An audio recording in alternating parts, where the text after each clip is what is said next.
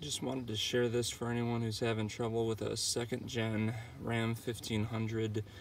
Say you do something that involves taking off the throttle body, and when you're done you notice that your pedal barely has any travel, or it flops around when you pull it up like this.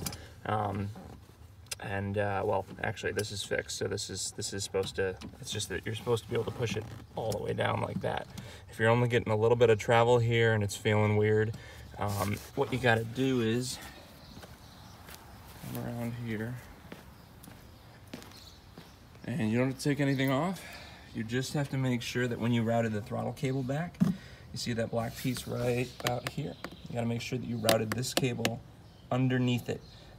First time I did it, I had this cable out and it was just laying over the top or to the side of it. You're going to have too much slack and you're going to have barely any acceleration. But if you slip it back onto this cable, you should be good.